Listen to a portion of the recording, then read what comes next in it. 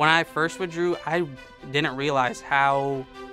many resources there were for students that were struggling. Whether it was like a chronic struggle or just an acute struggle, I really had no clue because I didn't want to talk about it, and no one else was talking about it either, so there was not that network.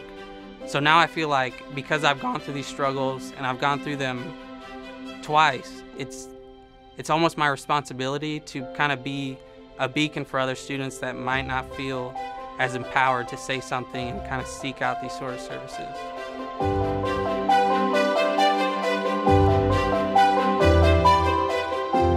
At Rice, we have a laser focus on ensuring that every student we welcome to our campus can thrive here. Ensuring that means that we're paying attention to the backgrounds and the needs of all of our students, that we are learning from them about their experiences and ensuring that we're providing the programs that they need.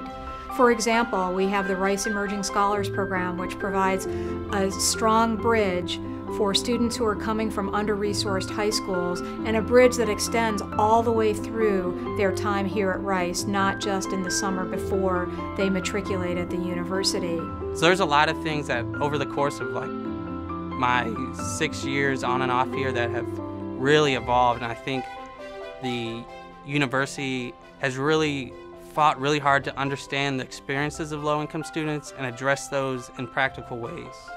We want our low-income students to own this place, to know that we claim them with joy, with love, and with great pride. And when they leave here, they're not a low-income student. They're a Rice graduate, and they are going to change the world. Graduating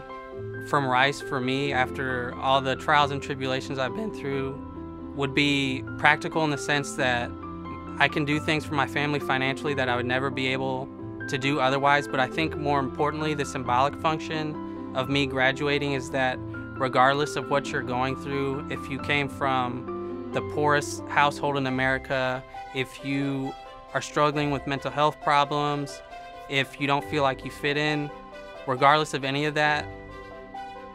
if you seek out the right people and you have the right support services and you just keep fighting, that you will be able to come through on the other side a better person, a better scholar, and be able to change the world in the way that you envisioned when you first came to the university.